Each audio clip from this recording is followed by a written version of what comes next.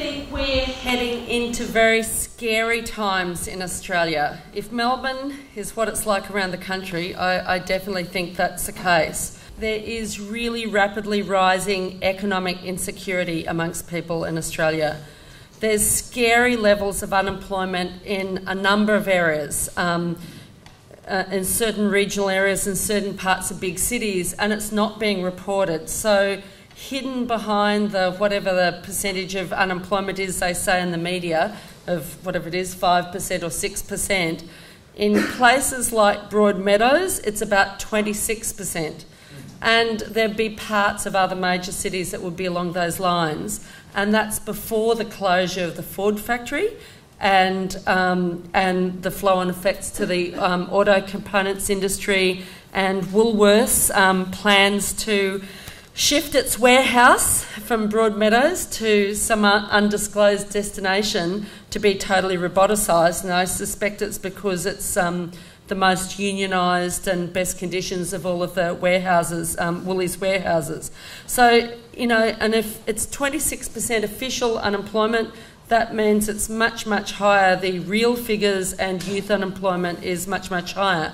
And the other scary thing is the cost of housing in Australia.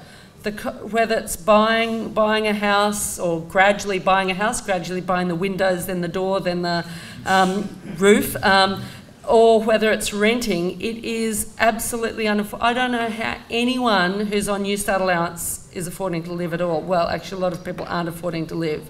And then you have the whole scenario of young people coming out of uni, working in supermarkets because there's no other job in what they've trained for at uni, and then the people who used to work in the supermarkets can't get work there because all the uni students are working there. Like, we are facing a major economic crisis in this country, and then we're having secure jobs being replaced by workers having to become self-employed after they've been retrenched and there's no other jobs, or training, unpaid training and so forth, and work for the dole schemes. This economic insecurity is absolutely creating the conditions for racism in Australia. The situation, and this is in a situation when the union movement in Australia is probably at its weakest for decades. Now, that doesn't mean there aren't some unions who are having a real go, but overall it is much weaker than it used to be. The implication of this economic situation and a much weaker union movement is that a lot of working class people, around 70% or so, have no experience of collective struggle through the unions. Now, some people do through their families, or they previously experienced good unions and now they're unemployed. There's a higher experience than just the number of unionised workers. But there are a lot of workers, even my age, who've never experienced being part of a union or being part of industrial action. It's through collective struggle that you can focus people's attention on the real enemy, whether it's Turnbull or Abbott or Shorten or BHP or, you know, the big bosses, rather than people fighting amongst themselves. In the absence of collective struggle over economic issues, people are very susceptible to racist scare campaigns. So some of the scare campaigns about refugees at the moment are refugees get new cars given to them by the government as soon as they step foot in Australia.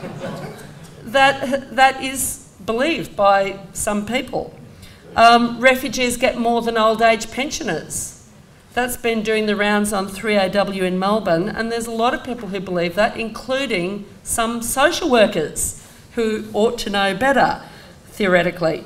Some people in a class I spoke at just recently of TAFE students said that, you know, refugees get access to lower interest loans that the rest of us aren't allowed to have access to. So these are some of the things. Now, okay, I mean, it sounds stupid, but when people are feeling quite desperate, if they don't feel there's any way of fighting against that situation, then people are more prepared to believe stupid ideas. And all of these sort of ideas are ones which have previously been used against Vietnamese boat people, and before that against Aboriginal people.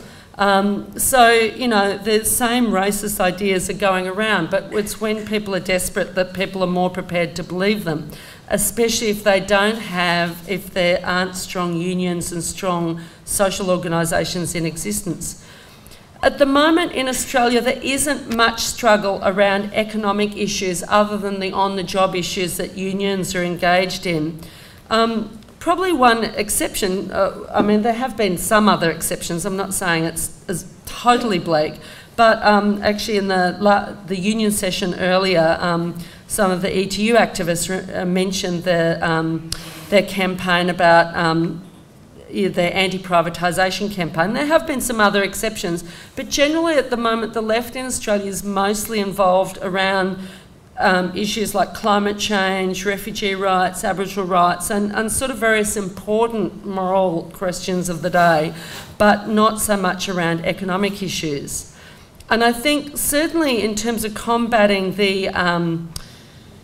combating racism and rebuilding of unions and working out how to unionise totally unorganised, totally casualised workers is definitely part of building the alternative, trying to rebuild traditions of solidarity where it doesn't matter what your colour or religion is, we've all got the same enemy, which is the boss. But it was interesting in Australia when we got the first horror budget from the Abbott government. The most successful response to that was not organised by the left or the unions. It was Facebook spontaneous organisation through March in March. And that's really what galvanised, in Melbourne it was about 50,000 people on the streets. Problem is that style of spontaneous organisation doesn't lead to any ongoing organisation. In one of the sessions earlier today or yesterday on the far right in Europe, Dick Nichols mentioned that once the far right starts to get institutional positions, as it started in France in the late 80s, it's not enough just to have counter rallies. I mean, you need to have counter rallies, but you also need to provide a political and economic alternative. And in that case, he was talking about how some old working class areas in France, which were previously the home of the Communist Party, where now it was the far right National Front starting to gain votes and gain support. And I think this is, along with the comment of Marta Haneke's about the fact that it is not just sufficient to build social movements, we absolutely need to do that, but we also have to build the political instrument for class struggle. So I think those sort of two things together should focus our minds at this time when, you know, racism could catch on in a big way in Australia and totally divert people from the real enemy. The left does need to engage in the electoral process. I think the price of abstention from elections is it leaves a space for the far right to have both a movement on the streets as well as representation in Parliament, and to be able to use that representation in Parliament to build a racist movement. In Victoria, we already have a couple of councils with Rise Up councillors. Now, Rise Up is the group that's connected to Reclaim Australia. It's the Catch the Fire Ministry, which is a far-right fundamentalist Christian group based in Victoria, where if any Muslim made the sort of comments that Danny Nullier, their pastor, makes, they'd be behind bars as quick as they could come. And they're on the Casey Council that recently knocked back a mosque and basically said that there would be no mosque built in the Casey Council. Engaging in electoral politics is an opportunity to engage with the parts of the 99% of the population that are not involved in the various social movements that we're involved in and mobilising. Because really the social movements are really the more politically conscious parts of our class. And we need to find a way of engaging with other people. And in a sense, probably in unions also, unions would be, you know, I mean, politically conscious left unions also have to engage with this as well. But I think we do need to engage in electoral politics to actually have an opportunity to have some sort of communication and discussion and dialogue with very unorganised people. So how to engage in the electoral process, because this is also a very important question. I think we have to engage very differently to the mainstream bourgeois politicians. I mean, firstly, I think we've got to, or one of the things, not necessarily in this order, we have to bust the lid on the secrecy of the parliamentary process or council processes. I mean, certainly in Moreland Council and many other councils, there are all sorts of briefings of councillors by council bureaucrats which are meant to be behind closed doors, and all sorts of discussions in confidential business. In my belief, none of these should be confidential whatsoever. It should all be open to the public, because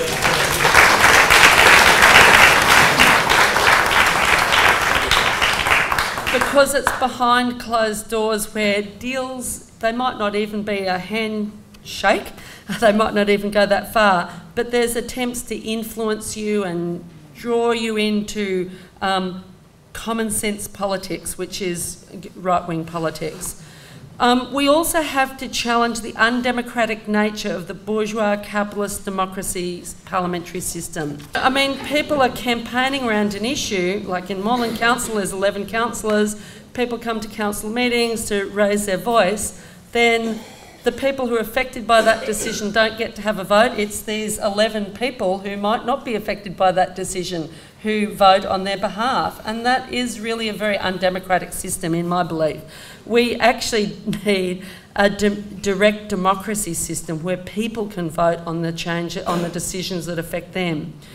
I think also the electoral tactic is not more important than the building of the social movements. We have to see the two things hand in hand. They have to be combined. How I got elected to the Moreland Council, I mean, yes, I got the donkey vote, but that wouldn't have got me elected. It was on the back of my involvement in the refugee campaign, relaunching the Refugee Action Collective, my involvement in union solidarity picket lines, the climate movement, Palestine solidarity and Middle Eastern solidarity, as well as relating to the anti-development sentiment in the suburb.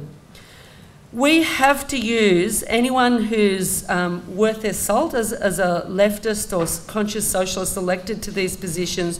We have to use these positions to build resistance and try and develop community resistance, help communities resist and build ongoing organisations of resistance. Sam Wainwright, our comrade in Fremantle, who's also a councillor, says that being a councillor is like being a union delegate, and a good union delegate does this, and that is a good approach to take, where you take up the big and small issues, but also help build resistance, help residents get organised so that they're speaking on their own behalf, not just you speaking on their behalf. We need to challenge, a critical thing is challenging the neoliberalism, which can be tricky. They try and tie you in knots. And there's a whole section of the left, people who are very good people, but have been caught into supporting neoliberal solutions because of the clever ways in which they're sold by the ruling class as being choice. And they introduce, I mean, sometimes it's not the big sell-off, especially in the services. They're not necessarily just trying to sell them off the way they do with electricity and water and various other things. With the National Disability Insurance Scheme, the registered training organisations, or dodgy training colleges as the real name is, or social housing, or, you know, they're basically, or even how they're trying to introduce choice about schooling to try and get people to send their kids to private schools. It's all about trying to undermine the public sector and justify contracting out, selling off, outsourcing, etc., under the guise of choice. And a lot of people, including a lot of progressive people, have fallen for some of these neoliberal solutions, not because they're bad people, but because there hasn't been sufficient discussion in the broad progressive movement. I mean, a socialist in an elected position has to also expose the superficiality of some of the so-called solutions to climate change and family violence, because a lot of, you know, there's a lot of greenwashing, there's a lot of pretense about caring about family violence without putting the money into the services. And I think it's critical that we have to challenge people's consciousness, challenge people to go beyond their current consciousness, have to build an alternative current, build an understanding of how the capitalist system works. That's really, really important, not in a lecturing or a preachy way, but in trying to actually help people start to understand how the system works and who the enemy is. I guess probably maybe just finishing on this point, I think one thing which our experience and Socialist Alliance's experience with these positions is fairly limited, and we haven't had a long experience of this, but certainly for me it's reaffirmed my belief that people can change society for themselves. I mean, there are all sorts of issues I've taken up on council, and not necessarily Socialist Alliance positions, but they fit in with the perspective of people and planet before profit. And basically people go off and do the research and come up with solutions themselves. And so in a lot of ways, it's actually, it's really a very genuine, not a corny, but a genuine partnership between me and members of the community who are campaigning for their rights. So I think, I don't know, that's a bit based on our experience of doing this work in Moreland in Melbourne, but we have to also, part of that is also building coalitions as well. I'm just in there.